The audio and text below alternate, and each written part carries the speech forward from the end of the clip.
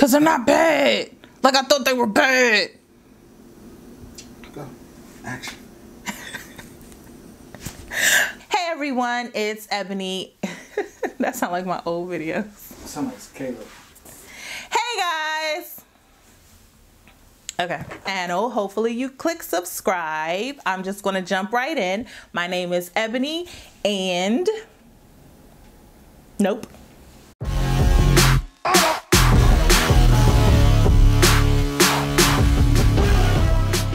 Guys, let's just jump right into it because I already recorded this intro and I had lipstick on my teeth. So here we are recording it again. I picked up these synthetic brushes from MAC Cosmetics. They recently released them. They are now currently available on their website. At the time that I purchased them, they weren't, so I got them from Nordstrom's, which I felt like was weird because Nordstrom's had them available before MAC. MAC kept saying coming soon.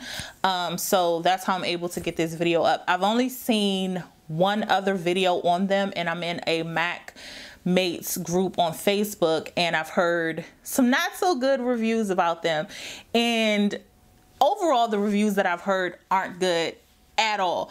But I'm here to tell you these brushes are not horrible. Are they different? Yes, but they're not bad. They're synthetic, which could be a good thing, and I almost wish that MAC would have just made a synthetic line and then also had their natural hair brushes. So let's just get into like a comparison so you can see the brushes side by side. The 116 synthetic versus the, let's put these down. The 116 synthetic versus the natural hair 116. There is a difference in the height of these brushes. I could tell that this brush is probably dyed because the color is a little blue. It's like a deep navy blue. It reminds me of the color of a 109, like once you start to wash it. So it's probably a white brush that they dyed blue. It's soft and it's not scratchy, but a natural hair powdered brush is going to pick up more color than a synthetic brush will.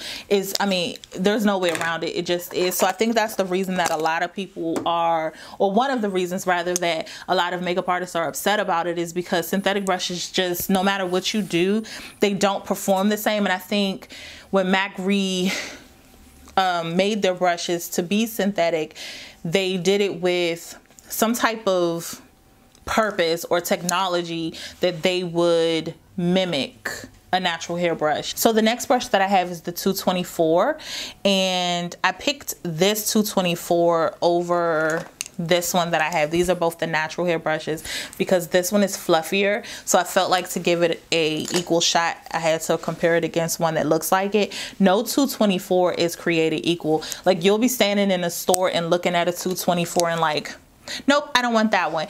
And you can be picky as hell when it comes to 224s because you want them to be fluffy, and this brush is not fluffy. So I will say it reminds me of like a 221 and a 216 together. It's not a regular 224. So, I mean, you can do what you need it to do, but this one is going to deposit more color and you want it to be fluffy so it can diffuse color, if that makes any sense. So the other brush that I have is a 239. And this 239 is the one that I do like. It's out of all of them, I like this one the most. I feel like this one is the most comparable. I will say that the natural hair 239 is fluffier. This one is definitely stiffer, but when you apply it to your eyes, you can't really tell a difference. You'd be able to use a synthetic brush with cream products, so that's a good thing. So because of that, I think it most resembles the 233 to me. And the 233 is a natural hair and a synthetic brush. So on one side it's synthetic and the other hair it is natural, but it's just as stiff. Yep, it reminds me of a 233. So that kind of sucks because they already have the 233 available. Let's do the 217. This is the synthetic 217, and then this is the regular 217. Now this one reminds me of a 217. Delium Tools has one that is similar to this one. I mean, no matter what, I don't think this one will get as fluffy but I use this one to pack on color like right in the corner here. So yeah, it's definitely stiffer.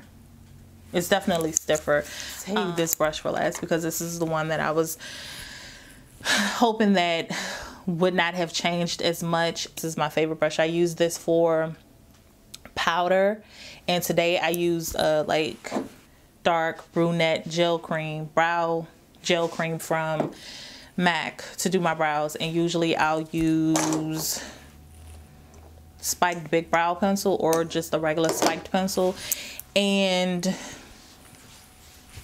it worked, but it's not the 216 that I love. So that's the one that I'm most disappointed about. But if I had to repurchase it, it could get the job done. I mean, I'm not gonna lie, they did a good job. I guess I'm frustrated. Like, I put it down because it's not, like, I feel like it's a way to be overly picky, and they are not bad brushes. They're just different. They're not bad at all. They're just different. And if you're in the market for new brushes, then, or MAC brushes rather, and you like the fact that they're going synthetic, you've probably already used synthetic brushes, so these are not going to be horrible to you. But if you are used to using natural hair brushes from MAC Cosmetics, then you are going to notice a difference. Are they horrible? No. Can they get the job done? Yes. Prices. These brushes did not change in price, and that's another reason that people were upset, because they feel like they're synthetic brushes, so therefore the prices should adjust. And honestly, it makes me know, never mind. I mean, a brush is a brush is a brush. Pretty much. Let's just go on the MAC website, and I'm going to tell you what the prices are for these synthetic brushes, just in case some of you are not familiar with MAC brushes at all. All right, so there's another brush I want. I want to get the 106 triangular concealer brush, which is $25. So if any of you guys had that, leave me a comment of your review down below.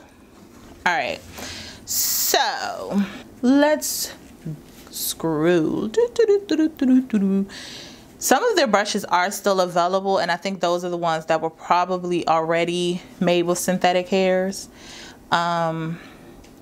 But I'm not 100% sure, so I can't tell you. The 116 retails for $35 US. The 196 retails for $35 US. And the 217 retails for $24. The 224 retails for $32. The 239, which is the eyeshadow brush, this retails for $25 US. And then the 266 retails for $20 US. All right, so there you have it. Will it make it in my kit? The verdict is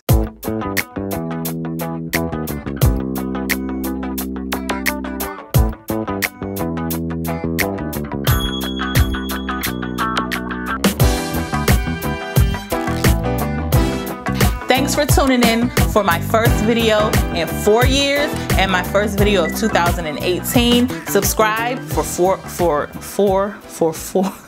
subscribe for more videos to come. Thanks for tuning in. Till next time. Lego.